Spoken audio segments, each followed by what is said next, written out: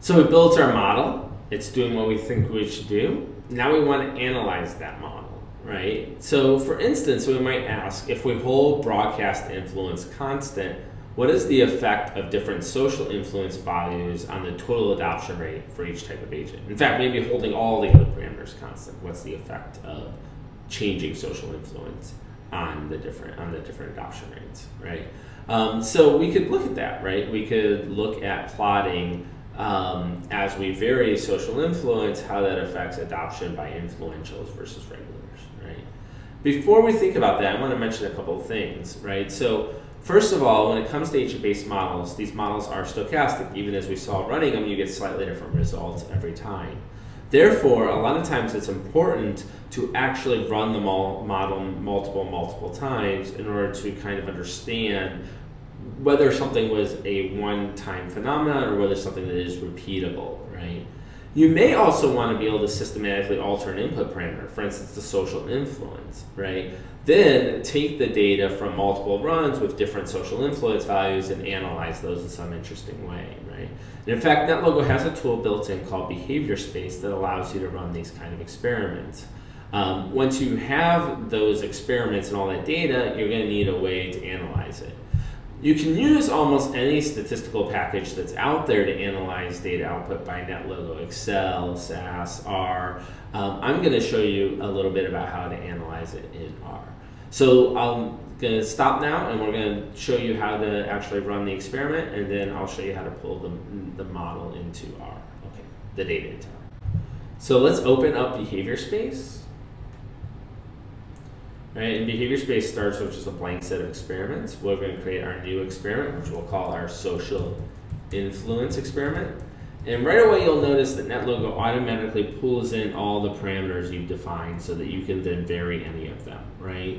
And what we want to vary is we want to vary this social influence parameter.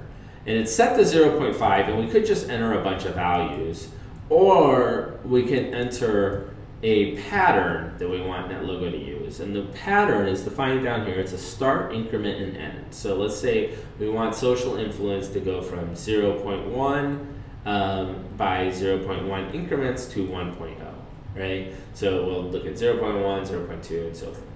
We'll leave all the others the same. I'm actually going to increase the number of agents above what we have in the default to 100, just to give us a few more agents in the model and allow a little bit more of the stochasticity to be averaged out over a higher number of agents. We'll leave the fraction influential still at 30%. We'll leave the network as random with a density. Maybe we'll lower that density down a little bit to 0.3 rather than 0.5, just to give us a more structure to the network. The next thing we have to decide is how many repetitions. How many times do we want NetLogo to run the model for each of the different input parameters? And for now, I'm just going to set it to 10, so it'll run it 10 times. And then we have to figure out how many runs we want, or what measures we want NetLogo to report. And essentially what we're trying to do in this model is we're trying to just reproduce the graph, right? But over many, many runs. So let's count turtles with adopted, which is in the graph, count regulars with adopted. Just space this out to make it easier to read, and then count influentials with adopted, right? And we're going to measure runs at each step because we're actually interested in the incremental adoption rate. We're not interested in the overall adoption rate. We know it's eventually going to be 100% adoption. That's just the way the model's set up. So we're going to leave that on. Set up and go, just tell it how to run the model. We could, for instance, use our reset diffusion command here to cause it to do some different things, right? We could have it set up right away and then reset the diffusion on the same network or things like that. But for now, we're just going to use the standard setup. And then the time limit is, if you don't know if the model is going to stop, you can set a time limit as a backup, right? You can always set it as like 1,000 or something like that. In our case, we know the model will eventually stop because eventually everyone will adopt, so it doesn't matter too much. You can also have some stop conditions and some final commands for NetLogo to run, but we're not going to use either of those this time. Once you hit OK, you'll then see your experiment here, and it'll tell you how many runs. It's 100 runs, which makes sense because we're looking at 10 values of social influence and 10 iterations each, right? We can then hit the Run button, and it'll ask us whether we want spreadsheet or table output. I like table output. That's a column-based output format, so I'll turn that on. It will also take advantage if you have multiple cores. It'll run your the code multiple times in the background, so you don't see it. It's only going to visualize one of them because it'll only visualize one at a time, but it'll run it across many. Then we can OK, and then it'll ask us where we want to save the data. So I'll just save it to the desktop in this case, right?